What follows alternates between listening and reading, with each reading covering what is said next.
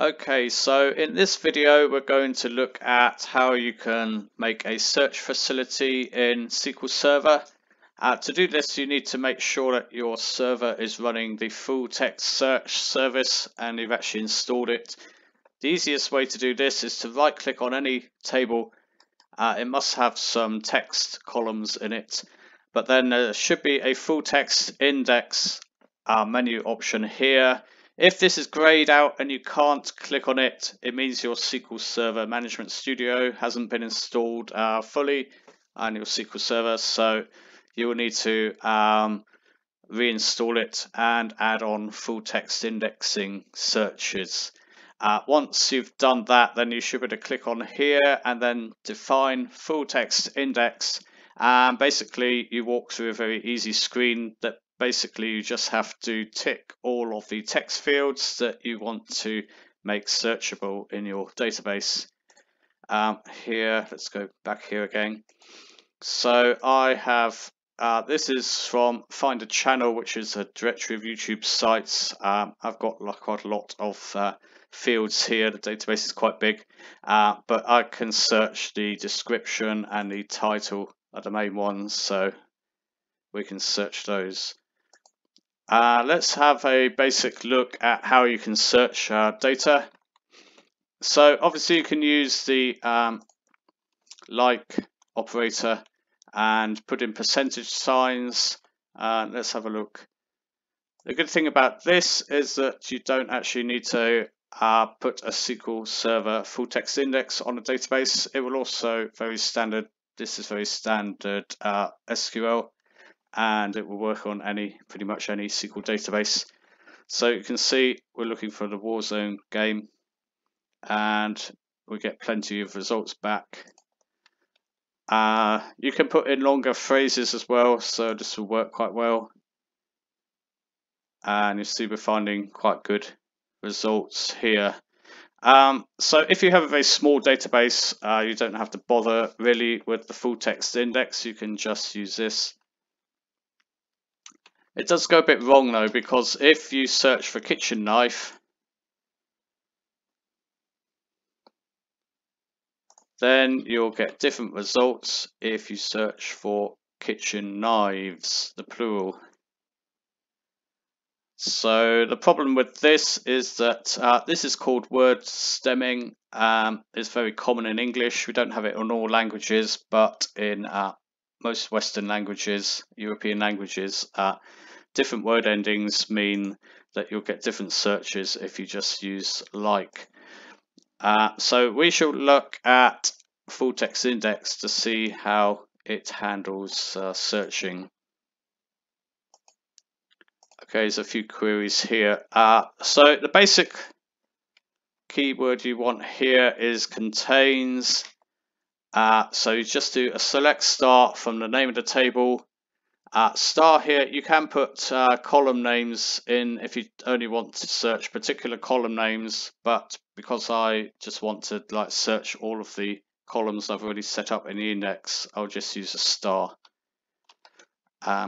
Let's have a run. One thing you'll notice about this is way quicker than the previous queries, so you can see that this one was really slow. That takes several seconds to run, whereas this one is almost instantaneous. I got about 67,000 rows in my database for this, so this is much quicker. You can put in longer phrases. Let's search on this. We have an error here. Yeah, the problem with contains is that it will only work on a single word. You can do longer phrases. You can put them in quotes, like double quotes around a phrase with spaces in. So this will work, but this becomes like an exact match. So it has to be exactly Call of Duty. You can use booleans like and or, not.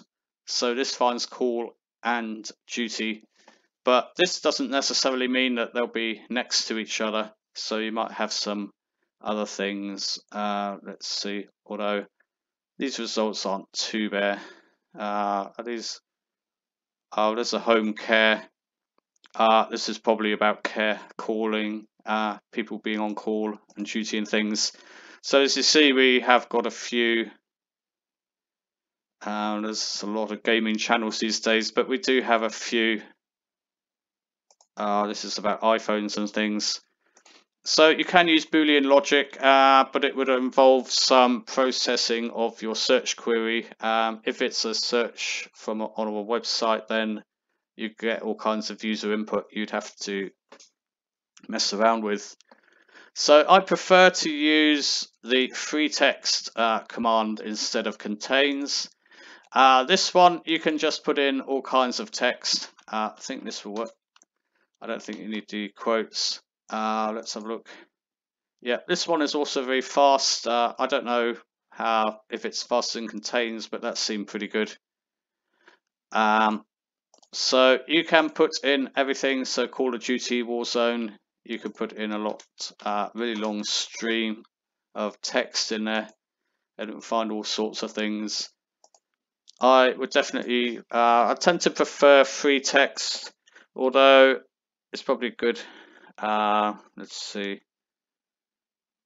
Yeah, we have a few other weird things. So the search results aren't quite as precise if you use this. Let's have a look at the results here. Okay, so they're not quite so good. I definitely prefer contains is more accurate. That one didn't work, does it? So this one is more accurate. What I do in my website is that I will use this one first. If we don't get any results or there aren't many results, then I will call this one, which is less precise. Okay, let's have a look at some more options for doing full text search. This is very useful. This query is a lot longer, but if you use contains table and FREETEXT table, they're very similar to contains and FREETEXT. However, for this one, you can get the rank back. This is like the score assigned to each row to see how closely it matches the query. You'll see now that the difference between this one and in the previous one here is that we now have the rank column, which is here. So basically you use this query, which I found somewhere online.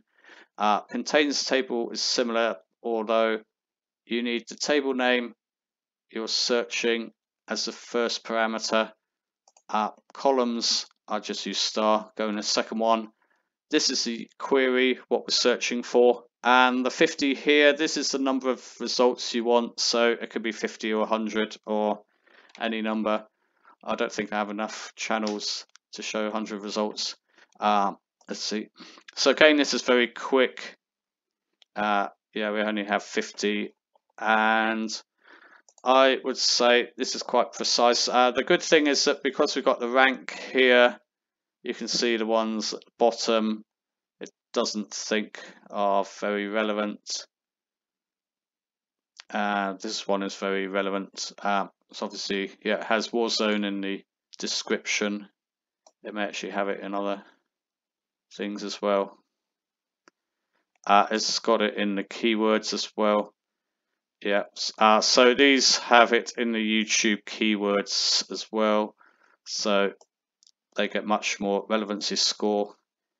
A bit of an aside here, but I find that people don't really do SEO much on their YouTube channels. This is very famous JGod streamer, but I don't think he has. He doesn't really mention Warzone in his keywords, so it doesn't rank so high in this search. Okay, so you can use FREETEXT table as well. Let's see. This will also give a rank. As a very general rule of thumb, I normally take the first rank score, like 872, divide it by half.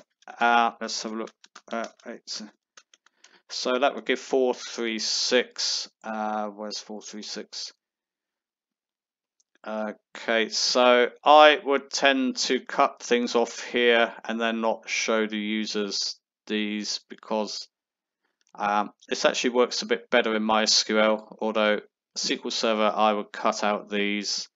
Yeah, I think that's quite good actually, because yeah, that one's Warzone, but this one's about fitness in general. I'm not sure what this one is. Maybe Eclipse channel. So basically, if you are, just do a different search. Obviously you can order by rank, although it normally does that by default. So I'll take the top, what's that, 240, maybe have a cutoff at 240. Yeah, because most other things.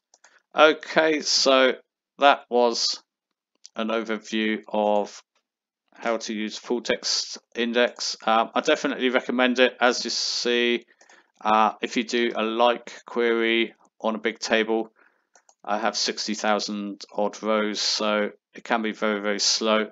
So SQL Server full text index is much better. Okay, thanks for watching.